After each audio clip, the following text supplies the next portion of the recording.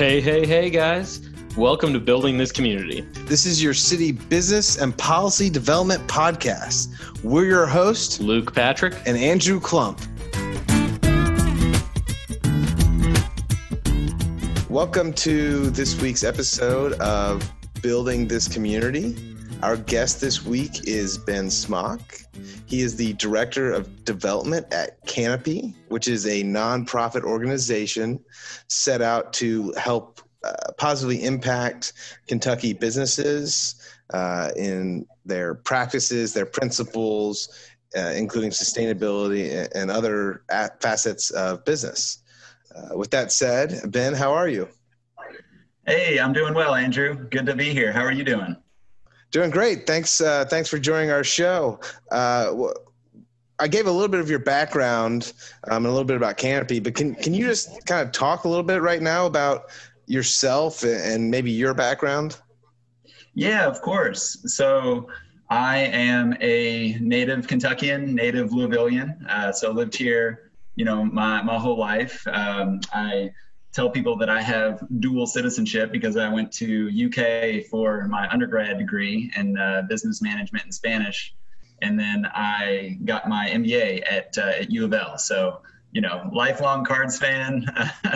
And, I definitely claim dual citizenship depending on where I am throughout Kentucky. That's a smart political move. I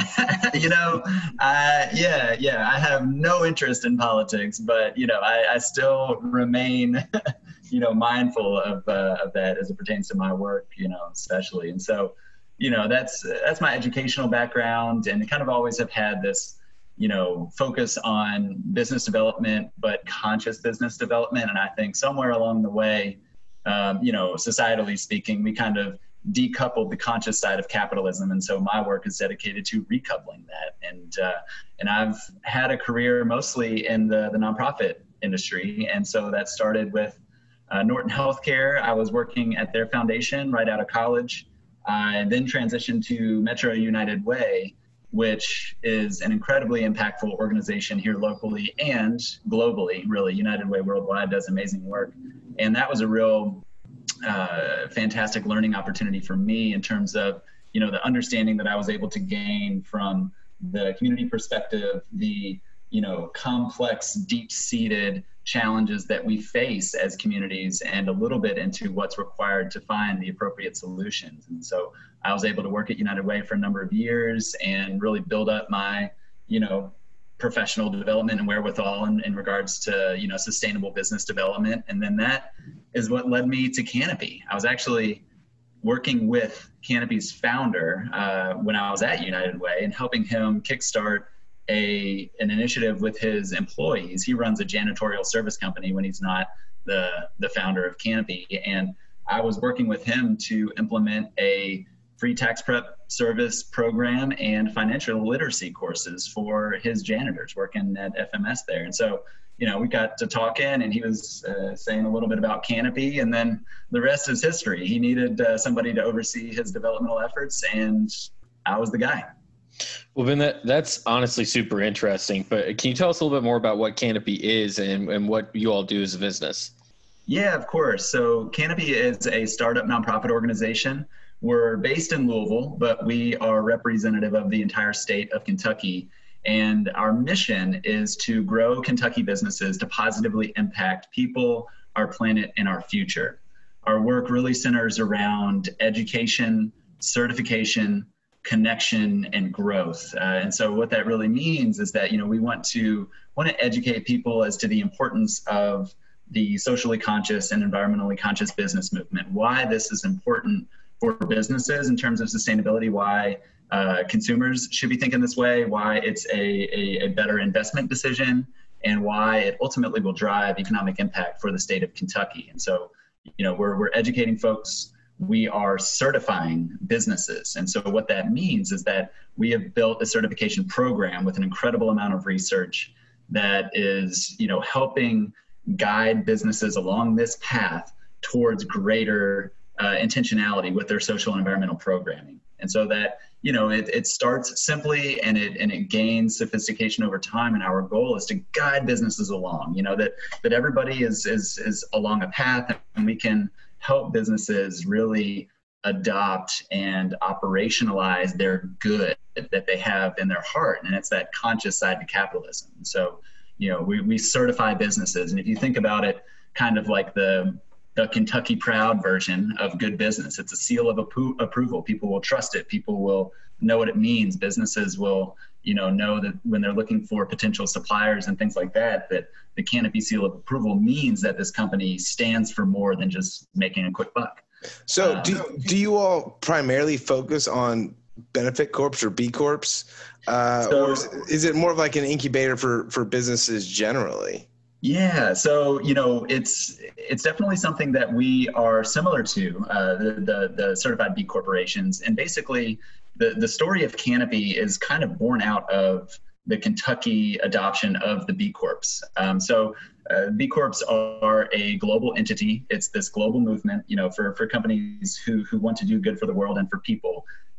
It's an opportunity for them to gain certification and to really leverage that in terms of, how they find the right customers, suppliers, and all that good stuff. It is very rigorous. It takes a long time to go through. It costs a lot of money. Scott's company, the janitorial service company, they are a B Corp.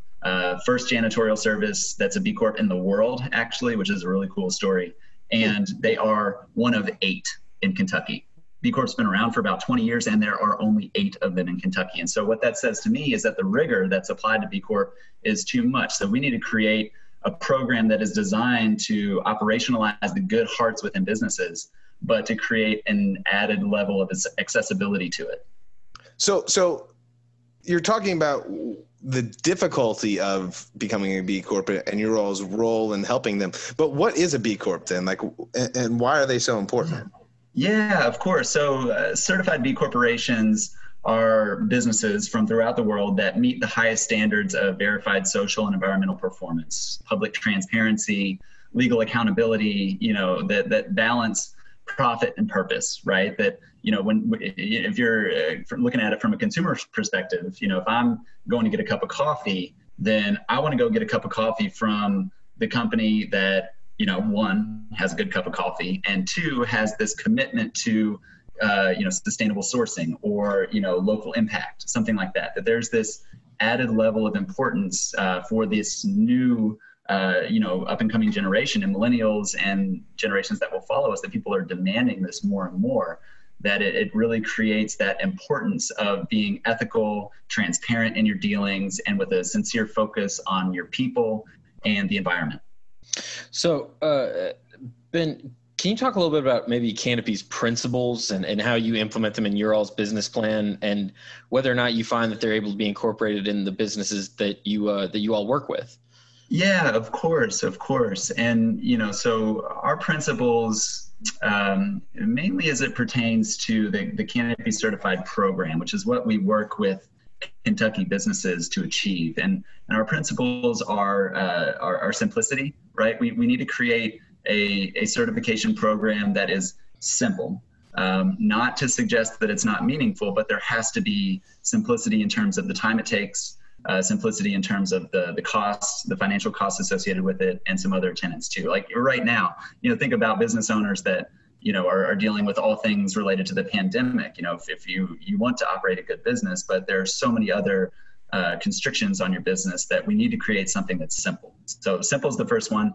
Accessible is the second one, making it accessible regardless of if you're, App Harvest in Eastern Kentucky, which is this huge agricultural tech company that's raising a bunch of money, or you're a mom and pop shop in downtown Louisville. Accessibility is key. Local centricity is important, right? We were born out of Kentucky statistics that we typically rank poorly in some of the national metrics that matter: education, mental health, long-term fiscal stability, all these things, smoking cessation. And so the local importance is what really drives local business and, what consumers are looking for. And so that local piece is important. We want to create and consistently add value to these organizations. We want to offer educational content, opportunities for connections and networking that are valuable to businesses, ultimately, sustaining businesses and seeing their growth over time. That's what we're all about. We want to see businesses thrive in this environment. And then we ultimately want this to be customizable. If you're an organization that deeply cares about racial justice, then you can customize your participation in the Canopy Certified program to be a leader as it pertains to diverse, equitable, and inclusive practices within your workplace. Now, those are all incredibly admirable goals, admirable principles. Do you think that they're just easier to incorporate with B Corps, or do you see those as being a goal for other businesses as well? I think many businesses do this intuitively, right? You have the barber in middle of Kentucky that offers free haircuts to single moms. You have local businesses that provide gear to the local softball team. That basically looking after their neighbor. I think those principles are really applied to Kentucky businesses, especially when you get to like smaller communities. That intuitiveness is there. People want to do good when they're operating their business. We need to create something that creates intentionality with that and collective impact overall, so that when we can align the heart and the values of businesses to combat some of the consistent challenges that we see as a state, then we start to see some really amazing impact happening. And with that data that we will generate over time, we start to work alongside statewide economic development initiatives as an attraction and retention toolkit, attracting the right businesses here that want to be additive for Kentucky, and retaining entrepreneurs, recently graduated college students, so that they know that this is a premier ecosystem for this way of doing business. And so it's, a lot of these values are already there. We just need to provide the roadmap for companies to be recognized for it. Now, you mentioned anecdotally a couple different areas where you saw almost charitable donations go towards, such as racial injustice, or maybe the single moms or the softball team. What are the types of charities that you typically see these donations go towards, if there is kind of a range? And are they more national or local? Yeah, that's a great question. I think there's a lot of focus right now on donor choice, being able to choose where your dollar goes. Now, I come from United Way, and so back in the 50s, when United Way had their transformational idea for the payroll deduction program, to where they would go into any company in the local area for their United Way, and people would choose to deduct $1 from each paycheck that would go to the United Way, and it was going to the one organization that would facilitate the work of so many others. And now people are more interested in really aligning their dollars with organizations that speak to their passions or something that's personally affected them. So you see a lot of diverse donations. I think there are national and international nonprofit organizations that are able to do deliver amazing impact at scale. And there are also a lot of local nonprofit organizations that are kind of operating on a shoestring budget, and both are achieving really significant impact. And so, I see donations going to both of those. I think, if you look at some of the statistics around philanthropy, there is an increase in individual giving, and it's being more widespread. So you're seeing more of a, well-represented piece of the pie going to different places. And so for me as an individual, I would give, 20% of my philanthropic portfolio to United Way, and 20% to the really small nonprofit that I know is doing really cool work in the west part of Louisville, and similarly. So, it's kind of going all over the place, but donor choice is key. In the inverse of that, are there any charities that you would maybe, types of charities that maybe you would steer your businesses away from that maybe don't line up to the principles of Canopy? Sure. In order to become a 501c3 nonprofit organization, obviously you have to kind of already adhere to many of the values-oriented perspectives of business that, are evident in Canopy's values and what we foresee. I can't really think of any organizations off the top of my head that I would steer people away from. I would just reinforce, finding organizations that are near and dear to your heart. What do you care about? What has personally impacted you in your life, and where do you want your money to go? And so I think it's a personal choice in that regard. And I think based on, the IRS status of being a 501c3 means that they are meeting these ethical standards. Now, I will also say there has been this focus, of donors to look at things like overhead and, fundraising expenses and things like that. And I think that is an antiquated metric that people should not look at as much as they do. Now, you have to marry how much of the dollar is going and providing a service, but you also have to look at the quality of employee needed to deliver really complex and important work. And so we don't ask banking professionals what their overhead is or what their salary is, and we don't give them a hard time when they're doing well for themselves. So why do we ask the same things of nonprofits? And in my opinion, the only difference between a nonprofit and a for-profit should be a tax status. And they still have to operate with the same sort of, sophistication, operational efficiencies. They're still running a business. It just is in a different way. It's just their, end users, their shareholders are the community instead of, people sitting around a boardroom. So, Ben, would you say that your all's goal is primarily to cultivate local businesses with local ties, or are you comfortable with a startup that's, looking to relocate outside of the region as soon as they've reached scale? And how do you all deal with those challenges? Yeah, I think local centricity, local ties is super important. I think our focus is to create a premier landscape in Kentucky that is ultimately a tool in the tool belt for statewide economic development. And, there's a lot of value in that local supply chain. I think there is a lot of value as it pertains to attraction and retention of, employers and employees.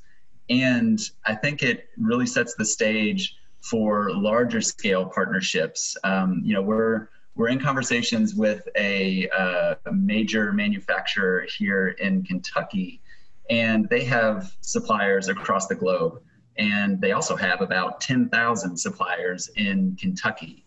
And we're in conversations with them about utilizing the Canopy Certified program as some sort of differentiator for their preferred vendor status or something like that, right? And so I think, there's importance of this local centricity, and what we're building also speaks to that national scale. And so while the Canopy program is built out of simplicity and is meant to be adopted by any business, it ultimately rolls up to what the B Corp certification uses in terms of the United Nations Sustainable Development Goals. So we speak Kentucky, but we also speak globally in the same vein. And so I think there's that connection that needs to exist, and that's what we're trying to build.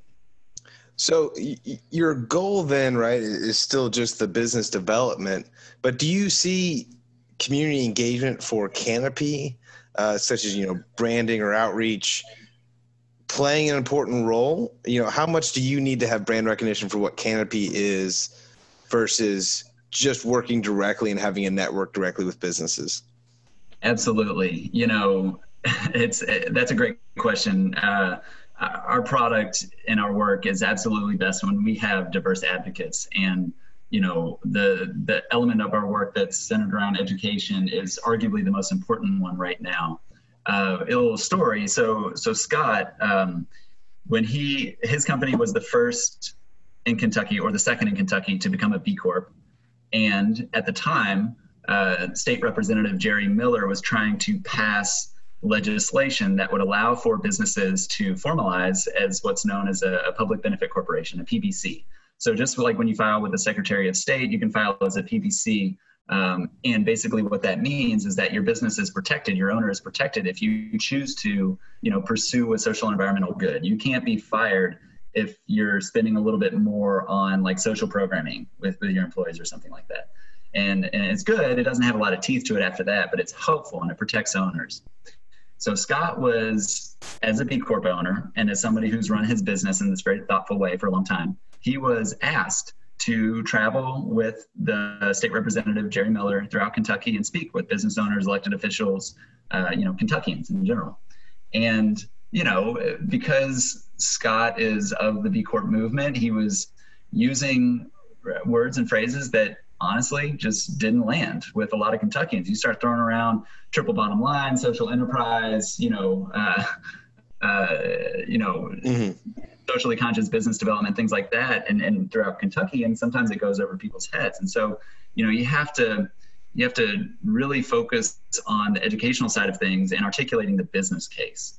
And that looks different per audience. And so, for example, when we go to speak with business owners in Paducah, Kentucky, we need to be able to articulate that, yes, this is the moral argument here is that you should run a business that is supportive of people and the environment. The business argument is that it stands to increase your profits and employee retention by X number, right? And X percent.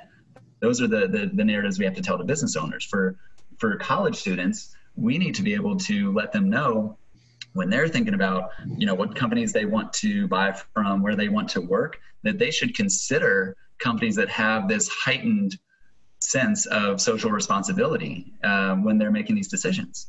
And when we speak with elected officials, we should tell them that there should be some sort of statewide preferential treatment for companies that are in pursuit of something like this. So it sounds though like most of your engagement is through education and networking. Yeah. Is there, am I missing anything else, or is that still your primary goal? And then how are you still looking at trying to just basically attract as many businesses as possible right now? Is there kind of a limit to your capacity? Yeah, so we're a grassroots organization. We're basically, 3 years from the back of the napkin. So a lot of our education and connection has been through the amazing people that we have on staff and the amazing advocates that we've had in our corner.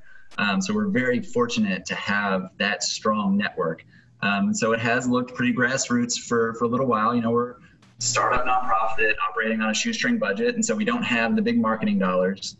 There's this guy, this consultant for nonprofit organizations, Dan Pallotta, and he will always say, Pepsi or Coca-Cola, their marketing efforts are super successful because they put a ton of money behind it. There's a reason that those are so successful. And then nonprofit organizations are happy to get a billboard donated for free for their event, but it's like the billboard that's behind a big tree that's on the expressway that nobody uses.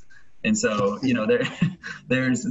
we have a very big need to get the word out there. We really rely on the grassroots efforts because we just don't have enough money to pay for all the things that we need right now. We need to build that up. Absolutely.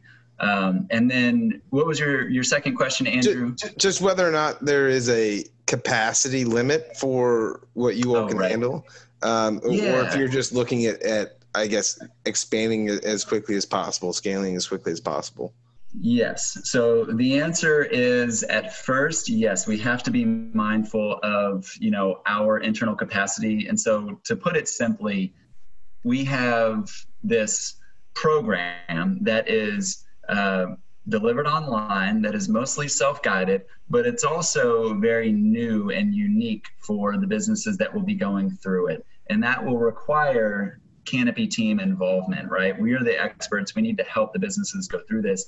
And we don't know exactly what that support will look like, because our first round of companies going through this program will happen in November of this year. And so we need to start, and I'll use the word cautiously, although I don't know if that's the right word. We need to start and ensure that we can deliver quality service so that the product is ultimately successful and meaningful for the businesses that are going through it. And then once we figure out and grow and sophisticate over time, we're going to know exactly how many we can, take at any given time, whether it's like a cohort model, whether it's like a running list of companies going through this program. The goal is to get it to a point to where our staff is able to, facilitate this for any company in Kentucky that wants it. But right now, don't know what that magic number is. We got to start and make sure that we're doing things the right way before we just blow it out. So Ben, are there any projects that Canopy or the businesses you guys work with are working on right now, or you see coming up that you'd like to discuss? Anything you'd like to plug? Definitely. So two things really. Well, actually three. The first thing that I would like to plug we recently concluded a campaign that was dedicated to supporting racial justice within the workplace. And this was called the 27 Campaign and Fund. And essentially this campaign was composed of two elements. The first was to recruit Kentucky businesses to take action in support of racially just practices within the workplace by looking at internal policies and procedures and making sure that their culture is fair and equitable and that they can take steps to improve. We also encourage them to make public statements that, support Black communities, condemn racism, and really suggest that good business is essentially anti-racist, and then donating a minimum of $1,000 to the 27 Fund. And the 27 Fund is overseen by a new partnership that we're building, and it will be allocated to Black-owned business owners and entrepreneurs throughout Kentucky. We're very mindful of underrepresentation as it pertains to business owners and entrepreneurs, and so this campaign and fund was dedicated to provide ongoing educational resources for businesses and to create this fund that will become sustainable as an investment tool for Black-owned businesses throughout Kentucky. And so we had 26 companies going through this program. We have about $50,000 in the fund, and we're now working on a partnership with a local organization out of Leadership Louisville called the Bingham Fellows, and they're going to take this project and amplify. So expand the fund, expand access to resources and educational content, and just create this more holistic sense of how businesses can be on a path towards racially just practices within the workplace. And so that's the first thing. Like, that was amazing, to rally the Kentucky business community, to see the energy behind this and the willingness to support. A lot of these challenges are difficult. You know what I mean? We had a lot of conversations with business owners that were asking us, like, how do we make a statement publicly that is, against racism, that is in support of Black communities without potentially offending somebody? And, that's a real question that you think it's a no-brainer at times, but it's a real question. Businesses don't want to potentially sacrifice customers if they don't agree or something like that. And it's great that you're giving them that guidance too. I think that's something that if people can get an understanding and be on the same page, you can have a lot more movement, right? Yeah, exactly. A safe, apolitical space with quality resources that you can use is exactly what we were after. And so, we're super excited about that. I think that will end up transitioning into other micro campaigns that we can operate depending on, timeliness and needs that arise. The other things that I want to uplift, the Canopy Certified program is what at its core is Canopy is all about, and what we're offering to businesses throughout Kentucky. And so we're beginning that in November of this year. We will roll out with more companies in the first quarter of 2021. And there is, and I don't want to call it a waiting list, but there's a letter of intent that companies can sign that say hey, I love this concept, and I want to put my business on the list to go through this. And the letter of intent is a non-binding way for us to be connected with you and to kind of walk with you through the process before it begins. And so that's definitely the biggest thing on our horizon. So any businesses can sign up, going to canopyky.org. And we're collecting data points from individuals too. There's a charter for good business on our website, and if you as an individual believe that businesses should act in this responsible, ethical, transparent way, you can sign your name to it and be like, what, this is killer. I want to see this for Kentucky. I want this state to be known for this type of business development, because typically we're kind of on the ass end of some of the important leaderboards. And so, this is something that we can really uplift and be first in. So that's what I would lift up. So is there any way that people can get involved with Canopy, and what would they need to do if they needed help with their own business? How would they reach out to you guys? Yeah, so just starts with, checking out our website. We're on there. If you want to connect with us, ask questions, you can learn more about our work, the programs, upcoming events. So there's really not too much in the way of like volunteerism at this moment. There are events coming up that we would love people to participate in and learn more. There is much to learn on our website, and we as a team are always happy to have these conversations because, again, the educational component to our work is so important right now. And, essentially we'll have conversations with anybody that's interested in learning more, getting involved. And so that's the best way, visiting our website. Our emails are on there, and that's how you can connect with us. Fair enough. So you clearly have an integral role in the business community, especially with B Corps, and lifting them off the ground. What do you see the needs of businesses in the Louisville community? That's a good question. I think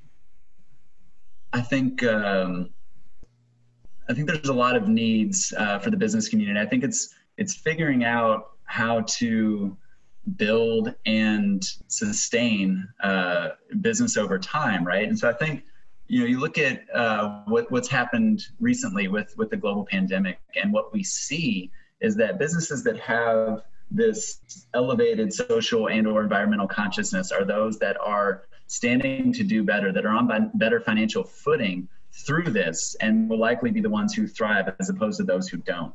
And so I think businesses need this added level of connectivity between consumers and investors and their employees, so that everybody knows kind of what they're all about, where they can find additional information if the pandemic is going on and they're still offering services, or they're providing, if it's a restaurant that's providing meal relief programs to those in the service industry. I want to know about that because I want to go get my dinner from that restaurant because I know they're doing cool things.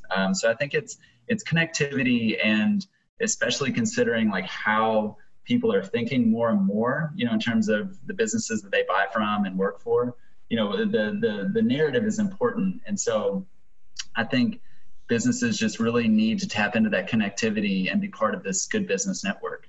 Essentially a support system or network between businesses. So you always know what's going on with each individual industries and see how you can kind of help each other out. Absolutely.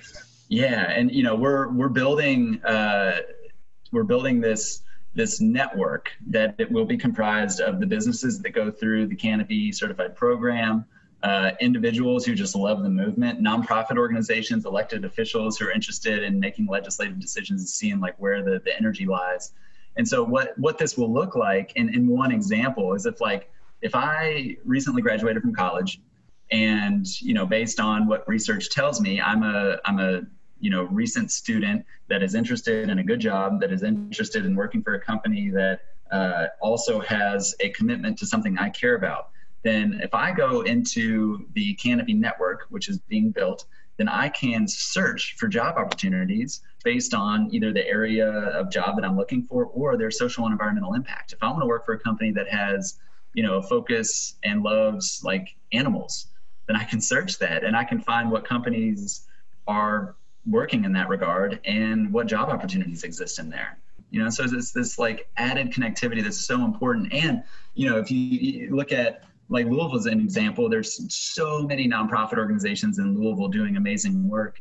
And there's often, a resource strain, right? None of them really have enough resources as they would like. And so there's this opportunity to identify businesses that have specific areas of interest. So if you're interested in animals and you want to, devote some piece of your business towards that or incorporate that into your business practices somehow, then, perhaps the local humane society sees that via the network and they make a connection, and then they form an operational partnership that is supportive of the business that wants to, help out the humane society, and the humane society has a new partner in some way, whether it's, financial or through volunteerism or advocacy, something like that. And so, the networking and connectivity, you're absolutely right. That's what we need. Well, Ben, it's been great talking with you. We got to wrap it up. But before we let you go, we like to ask all of our guests this final question. If you had the ability to change one policy in Louisville, what would it be? I saw that on there. That's a great question. I think considering everything going on right now, I would, focus on criminal justice reform, and really making sure that, sentencing, bail, parole, reentry, things like that are paid close attention to. I think we have a lot to work towards in regards to that and to correct some of the missteps that have been taken for a long time. So that would be, the first thing that I would call out because I think it's particularly timely. I would also just say in general, and this is more Ben speaking personally as opposed to, taking off my Canopy hat here. I think Kentucky and Louisville will need to be, as more progressive in terms of, some of the policies that we, currently operate with in terms of like women's rights, religion, renewable energy, and things like that. We need to be progressive. We need to be mindful of what the future holds and how we can position our state to attract and retain the next generation of folks that are really thinking in this way. And then of course, putting back on my Canopy hat, I would say local and statewide legislation that supports and offers real benefits for businesses that are in pursuit of social and environmental change as a business. Absolutely, man. I couldn't agree with you more. I really like that answer. You gave us 3 answers, but that was fantastic. Yeah. Yeah, I couldn't decide, honestly. No shame in it. All right. Well, thank you so much for stopping by. We really appreciate getting to talk with you today. Yeah, I appreciate the opportunity, y'all, and anytime. We'll pick back up with our reaction segment after a word from our sponsor.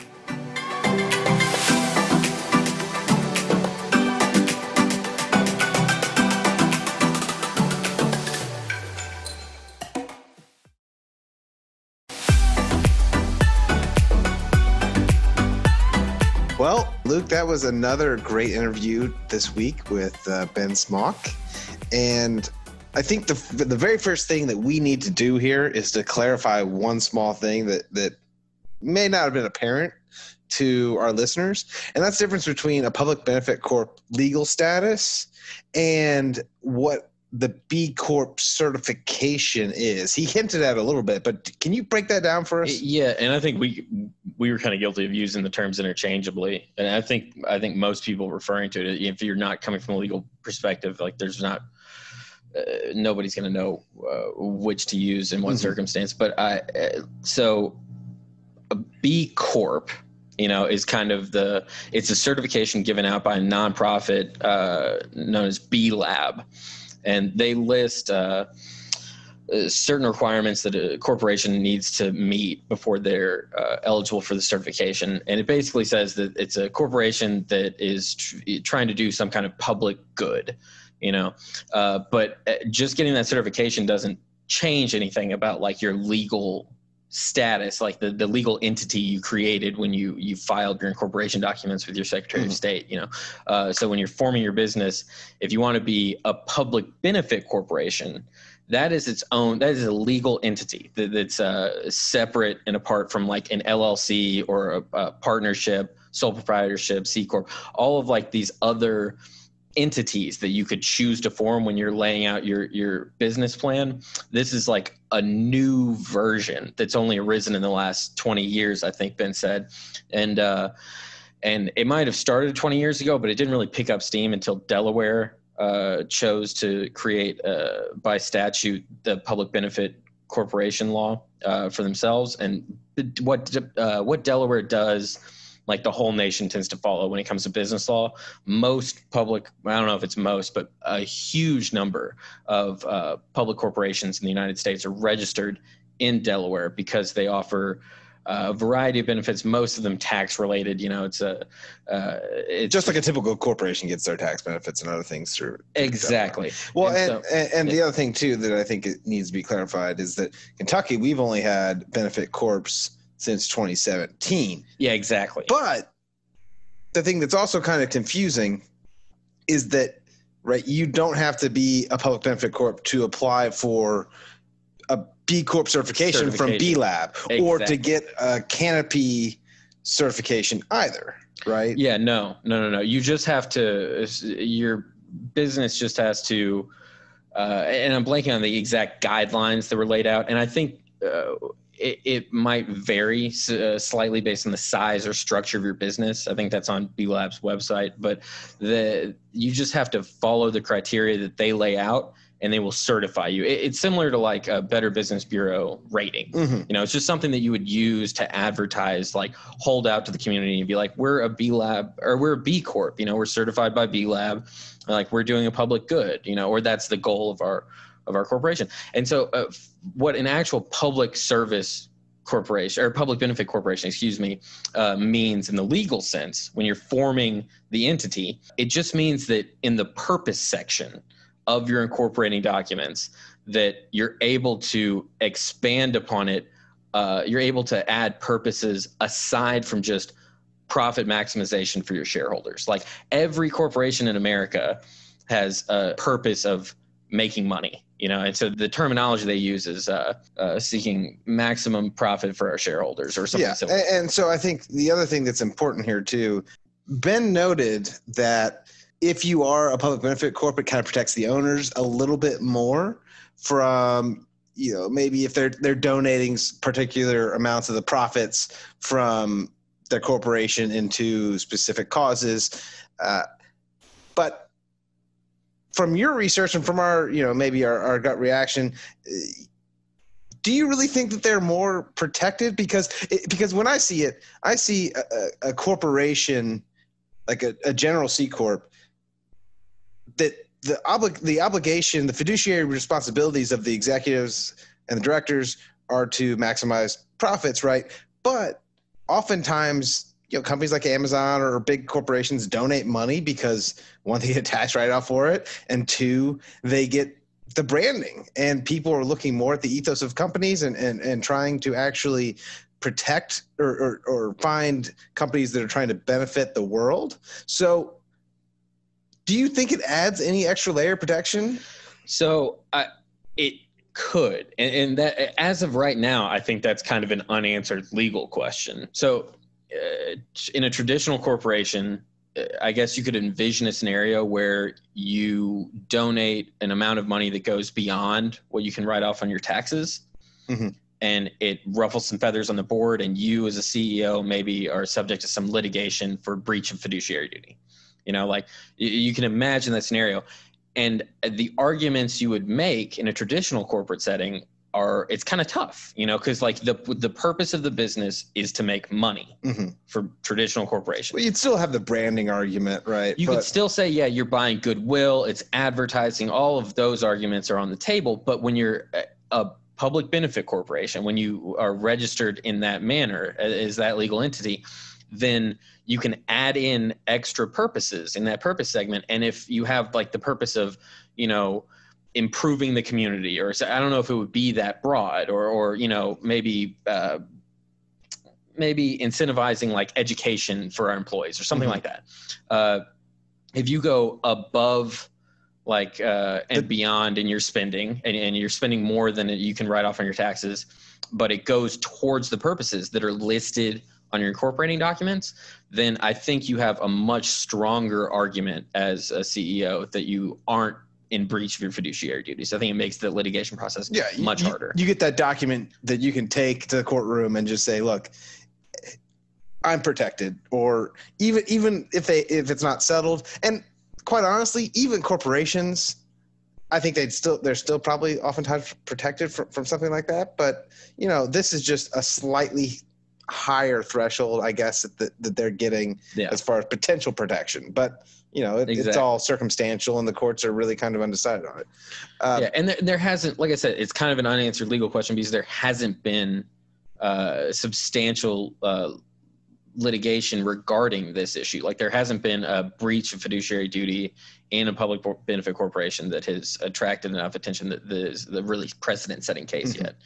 So we don't know. Yeah, and so I think we're running into the issue with the same thing with the cooperative segment we did, or episode we did last week, is the danger of boring our guests, our listeners, with just legalese. Yeah, just beating But over the head. so let's talk more of like, why should we be supporting benefit corps, and are they actually being as successful as other typical corporations? Yeah. Okay. So that actually coincides nicely with the paper that I read getting ready for this week. It was The Future or Fancy, an empirical study of public benefit corporations.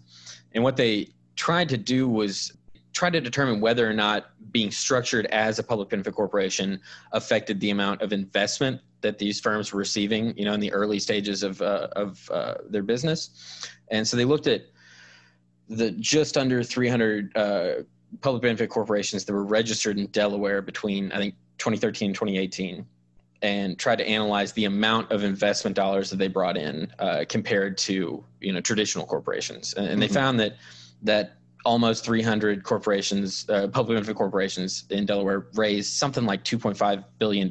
So it's not simply being structured as a public benefit corporation doesn't seem to have, it does have some impact. It's slightly below what traditional corporations were bringing in based on their model, but it's not a super substantial impact.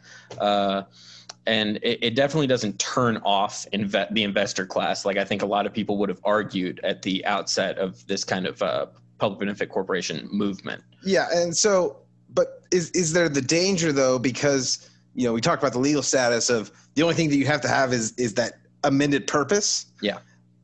I mean, if a venture capital firm decides to buy into a public benefit corp that says they're going to help animals, what then is the requirement that if all you have to do is have a broad purpose statement, it doesn't really seem like there's too much of a burden on those public benefit corps unless they're going and applying for these certifications, maybe from like a national network like B Labs or from more of a local one like Canopy in Kentucky. Yeah, no, exactly. And I mean, like you can think of, I like the animals example, but I think a more common one that people would be familiar with is like pharmaceuticals, like a lot of people give them criticism for, overcharging the American market. They I would say kind of price gouge Americans, like compared to pharmaceutical sales overseas or in other countries. And, but they could amend their purpose and say the purpose of our business is to create life-saving medical treatments, and they wouldn't be wrong.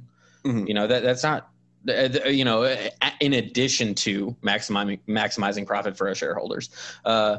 And so you could imagine a scenario where a pharmaceutical corporation might or could potentially reorganize as a public benefit corporation and meet all of the criteria, or just get the certification from B Lab, and they very likely fit all the criteria, but they aren't necessarily doing the public good that one would assume when you hear the term public benefit corporation. And I think it depends on how you phrase it, right? Because there could be a pharmaceutical company, for example, that does actually indeed fit those and fits all those in an ethical and completely substantive way, versus a different inverse pharmaceutical company that tries to cut corners, tries to gouge. I mean, so it is definitely very much situational, I think. And ultimately, I believe that these certification programs are really good because they kind of substitute for what the government is lacking. And because it's in the private sector, it allows for them to be more,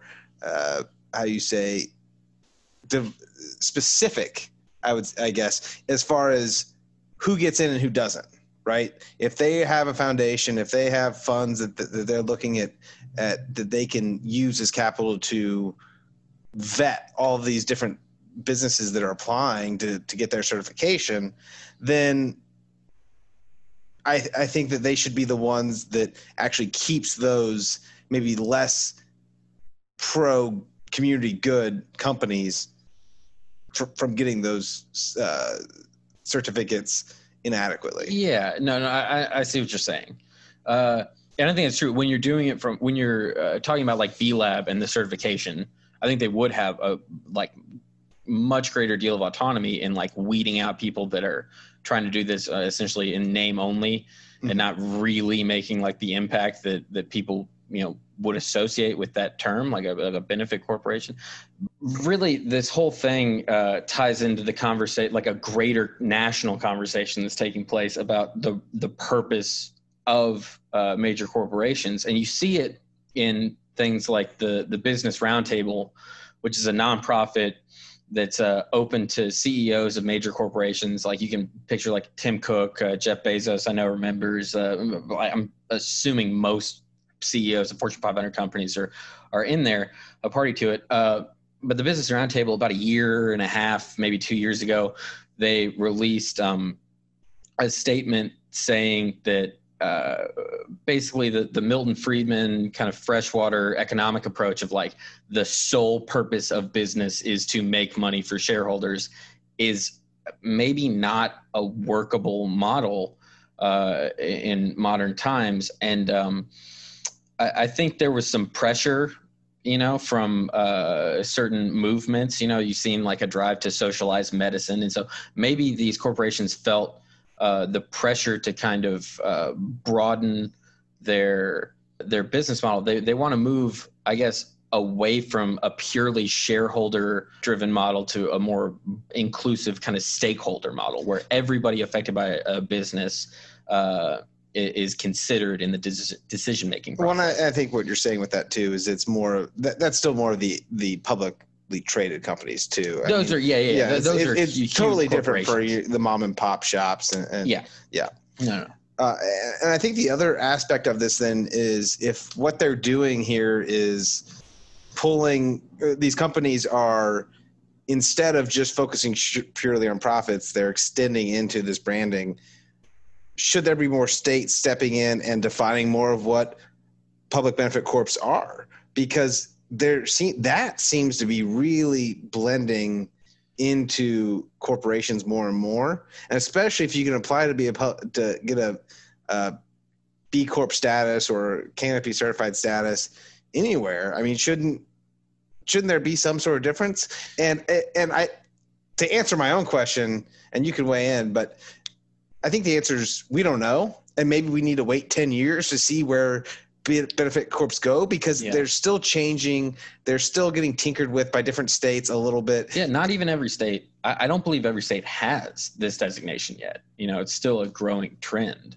So we just need to wait and see, maybe 10 years or so, or however long, and make the decisions to go from there. But with that said, what we need to get at here, and part of the reason we had Ben on the show, is people need to be aware of what benefit corps are, because I know that benefit corps in Kentucky, I'm sure they get support, but if you are a benefit corp or get the B Corp status, that label slapped on you in New York or LA, those cities are getting, way more profit sharing. You could say it's a big city, but people are obsessed with it on coastal cities.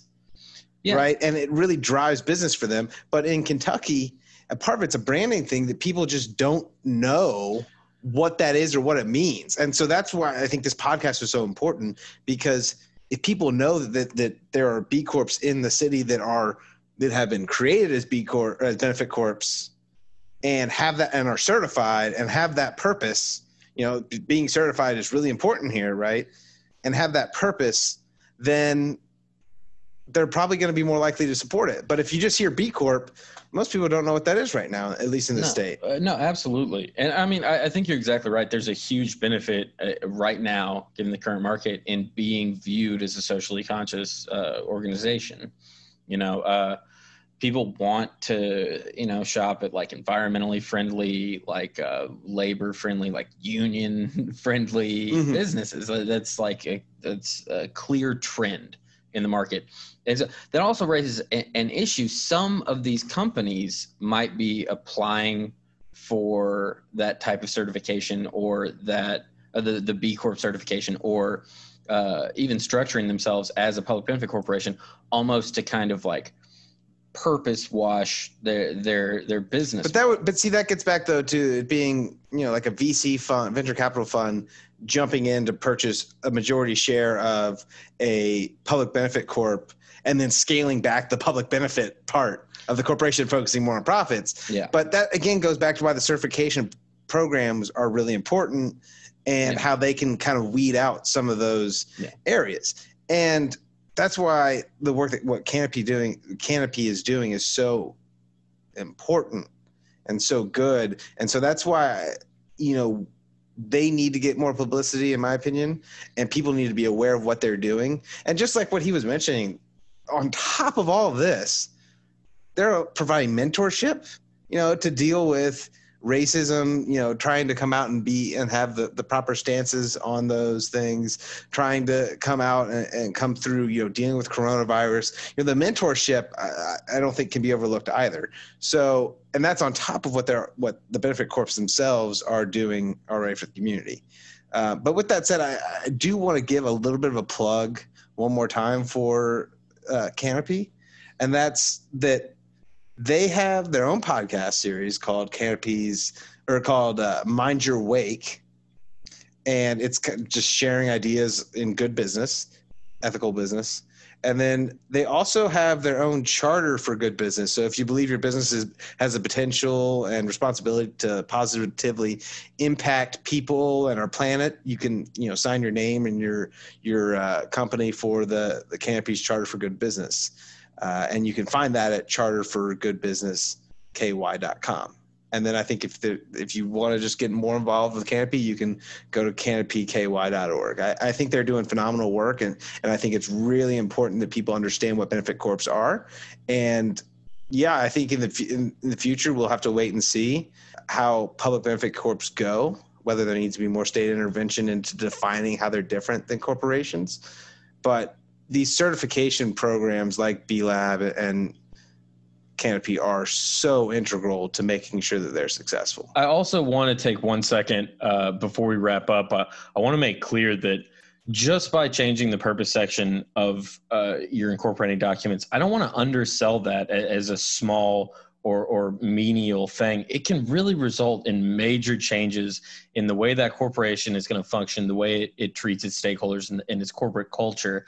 I think as much as I might have pointed out that there are similarities between B Corps and traditional corporations, it's definitely a step in the right direction. And it's a major benefit that Kentucky now has this law.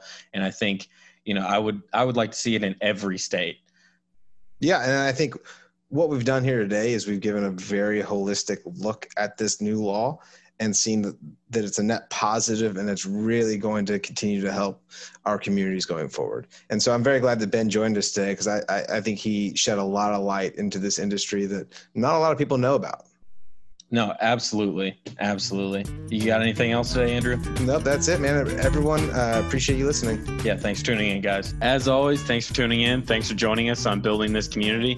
If you'd like any more information, you can follow us on Twitter at BuildingThisCom, COM, or you can follow Andrew at Andrew J. Klump. And you can also follow Luke at LMP43. Definitely subscribe, and we look forward to talking to you guys next week.